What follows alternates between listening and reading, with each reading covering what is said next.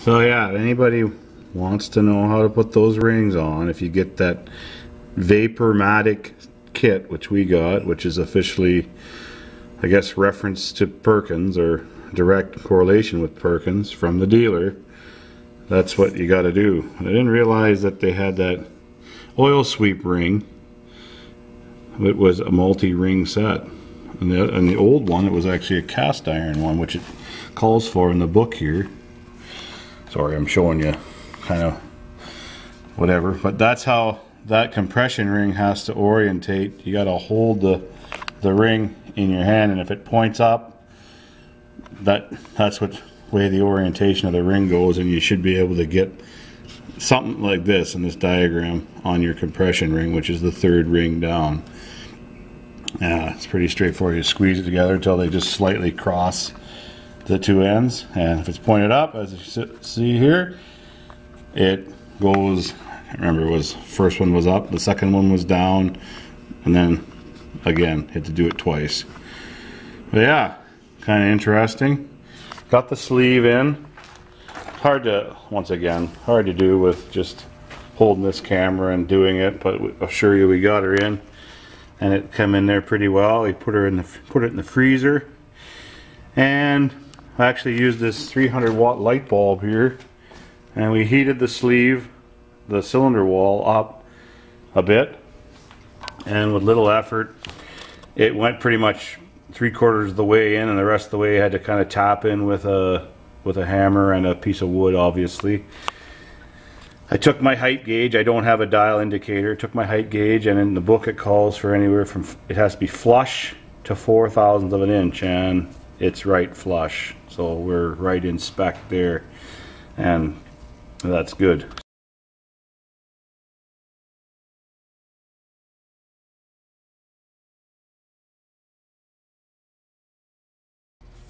So I got the piston in. Now this is the old one, obviously, and I was talking about the ring set that came with the kit. As you can see, this piston here, it used two solid cast, not really solid, but they're just an individual ring instead of multi-rings. The bottom one was the same, but this one here, this oil ring right here, it's just a single one on this, and whereas that other one was multi. And then obviously the compression ring was number 3 right here on that other piston. It was on the new one, it was multi rings, whereas this one's a solid cast ring like this. Same goes with this one. This one is a chrome plated top ring, and this is just a solid cast ring, I guess they say, and that's what was in the kit, and that's what it calls for in the book. I got the piston in, as you can see. It's all in, looking beautiful.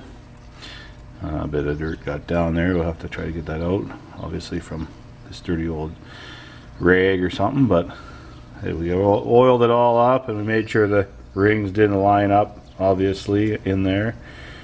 They were all segregated in the correct orientation within reason. Got that torque down, the rod's in, and the cap, and the torque for that is 45 to 50, right in there. Yes, so that's what we got it torqued to. And we're just working next on that oil pan, which we did fix. That little crack thing. We used the welding epoxy, aka JB Weld, and it come up pretty nice. Got it all polished up, buffed up.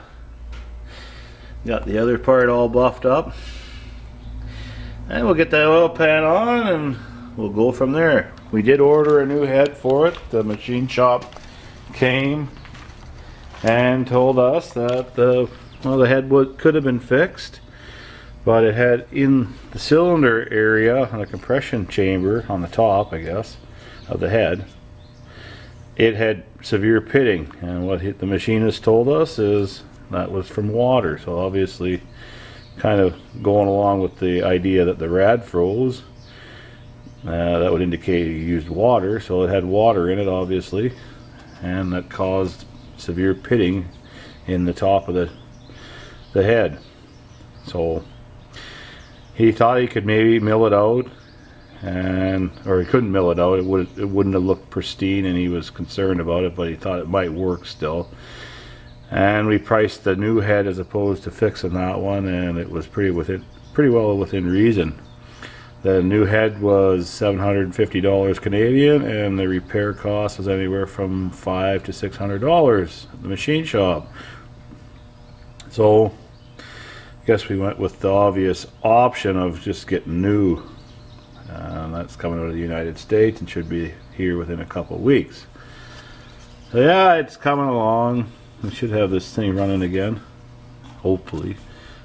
I don't really know what I'm doing. We don't know what we're doing because we're just silly farmers. Got the oil pan pretty well installed. What a frickin' nightmare that is.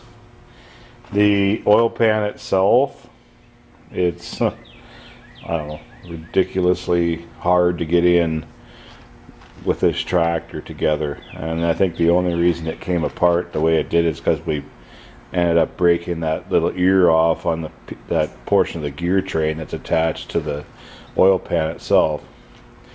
So, and literally, I don't know whether it's all the models of these tractors, but literally you have to remove that piece of gear train to get that oil pan out. There's no other way with the tractor together in this fashion. So that's what we ended up doing. We took that piece out, and first we were like, oh well, we can probably just jack it up and leave that out and put it up after. Nope, you can't do that. You literally have to join the two, or bolt the two pieces together on the existing gear train. Just kind of leave it a little bit loose, and then you jack it up after and corkscrew your hands any way, in any fashion desirable to get up and try to get these bolts in. There's like 8 of them in that gear train portion, but we did it.